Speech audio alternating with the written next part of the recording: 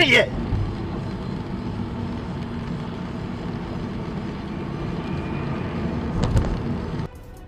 So you seen what happened in the video. Came this close to hitting a vehicle. And I had to switch to the next lane quick, but taking a risk that there could have been a vehicle coming from that lane and could have collided behind me. Seconds. Because I don't think braking would have prevented the accident. But if I would have switched the lanes and a car coming, I would have still got hit. But luckily there was no vehicle. But I got reported for road rage by the passenger. So what am I supposed to do in a situation that I almost collided with a car? Should I not beat the horn for road rage? Or should I maneuver and be like, bullshit with her ungrateful ass? I just saved us from a car collision and from us going into the hospital with her ungrateful ass. So, she didn't tell the whole context of the story to Uber. I responded to Uber and told them what had happened in detail. And they understood it and, you know, canceled the report and everything. Unpaired me from that driver. And of course, I rated her 0 stars or 1 star since that email came directly after I had dropped her off. So the passengers would do that just to get their money back.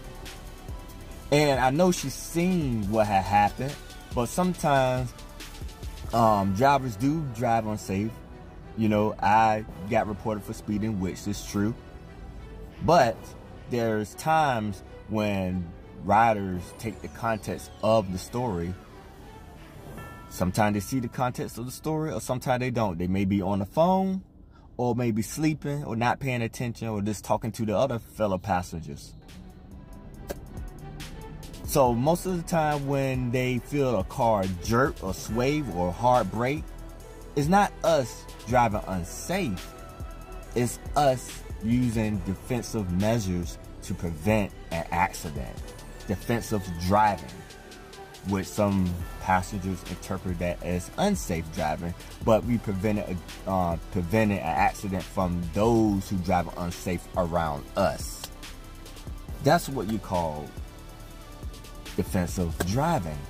But passengers, of course, interpret that to live for Uber that we was driving unsafe. But since passengers like to report drivers or report me for driving unsafe, I can report them for not wearing a seatbelt. Yep. On the app, when we drop them off, there's a rating system and asks us, was the passenger rude, made a mess in the car, not wearing a seatbelt? Boom! Click, not wearing the seatbelt. Since you concerned about safety, you being not safe, well, I guess you don't really care that much to wear a seatbelt, so you don't really care about safety at all. There you have it.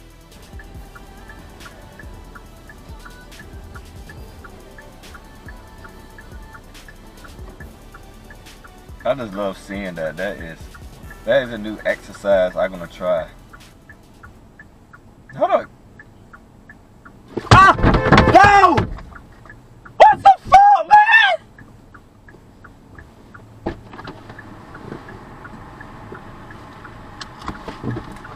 Sorry, man. Come on.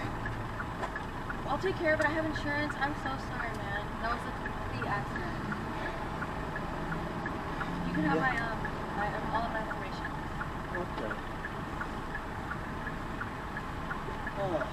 These wasn't too much.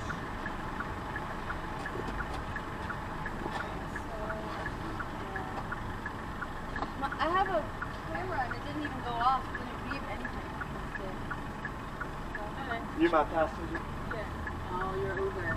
Okay. Yeah. Okay, so here's my ID. You just take a picture of that and then mine.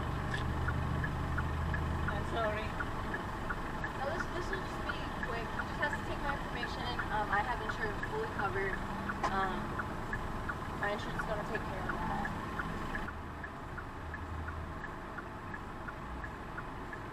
And of course, I'm so glad that I have a dash cam to record everything that goes on.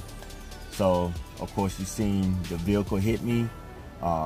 She admitted that she was at fault and she's gonna have her insurance paid for it, because Lyft insurance and the deductible $2,500.